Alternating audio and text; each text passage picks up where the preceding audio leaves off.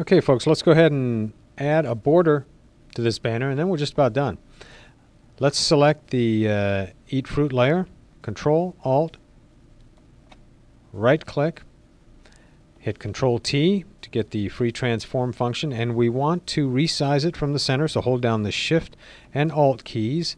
That'll resize it in proportion from the center. Hit Enter. And there you go.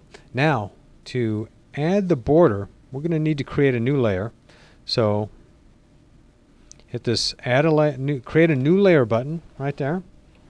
Now we want to fill it with white. So, come over here and make sure you have white as your background color, and then hit Control Backspace.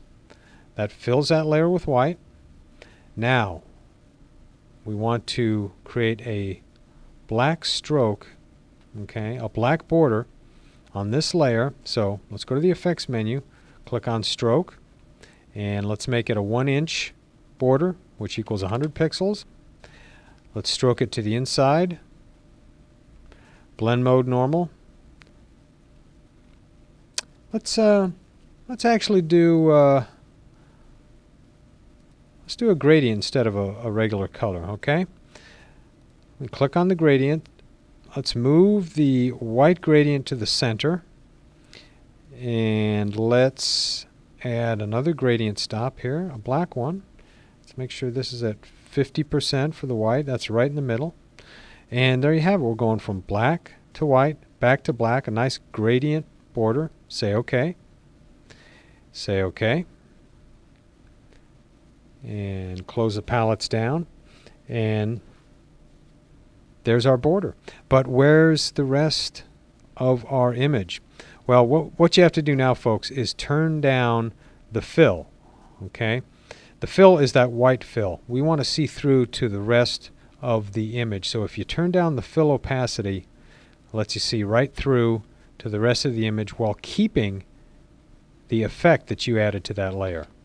So it turns down the fill but leaves the effect. Okay? And there you have it, folks.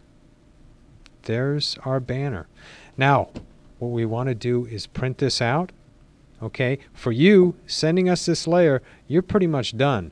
Let's check the image size dialog box just to verify everything is correct.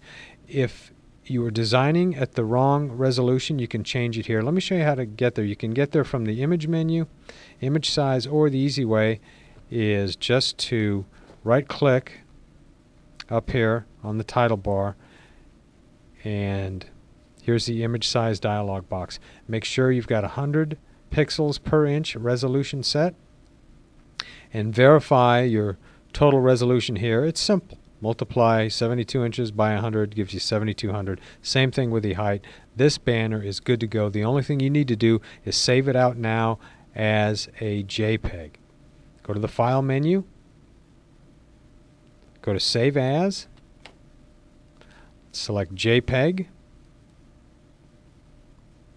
click on Save.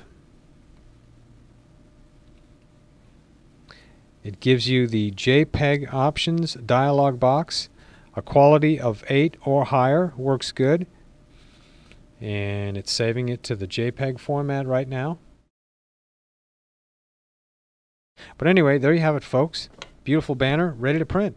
You just send me that file. We'll open it up in our print software and have it on its way to you the next day. Thank you very much. Hope you enjoyed our tutorial.